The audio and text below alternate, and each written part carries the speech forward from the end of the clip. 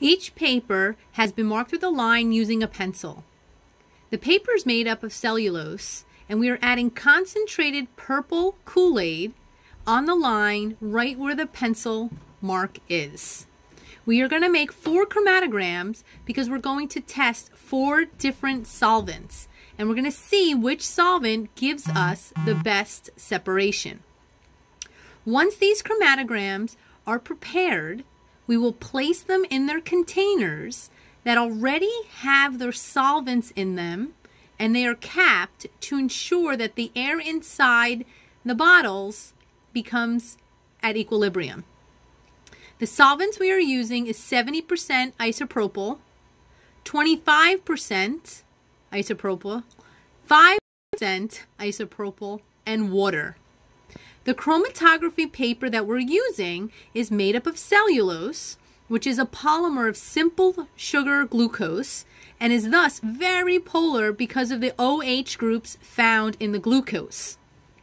So we've placed the one paper into the container, and notice that the solvent is not touching our dot that we made.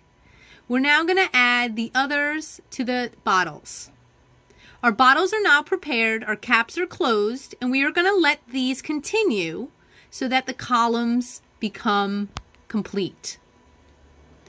Once all of the columns are in their respective solvents, we will check back in 10 to 15 minutes when they're finished.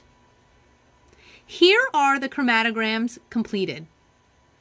Notice that a line has been drawn at the top to show the solvent front. For water, that line is at 7.09 centimeters. For the 5%, it's 6.71 centimeters as its solvent front. Then the blue and red dye have been separated. Here are the 25% and 70%. We do not have nice separation, so we are not going to use those chromatograms. If we go back to water and the 5%, we can see where the blue lines are and the red line fronts are. And we will use this data to complete the lab.